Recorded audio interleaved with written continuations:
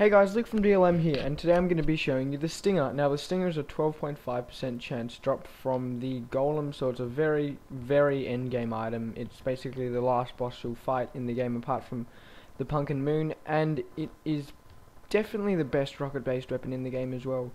So, once you have it, you can buy Stinger bolts from the arms dealer for 75 copper each, which is quite expensive, except this late in the game you will have that much money that it won't even matter because you're that hardcore.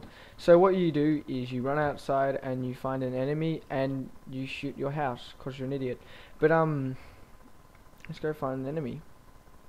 So this is definitely the best rocket weapon because it can't harm you unlike every other weapon. So the rocket launcher, the grenade launcher, they can all harm you.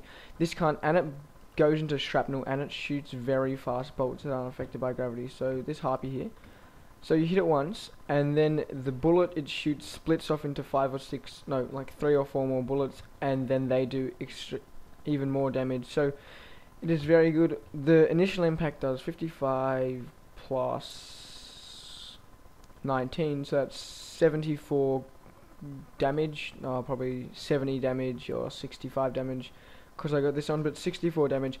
Then each of the bolts do, I think, 30% of the damage of the first bolt, so this is very good. It can't harm you. There we go. And if you're wearing something like Shroomite armor, it's even better. But that is a Stinger bolt. Thank you guys for watching, and I shall see you next video.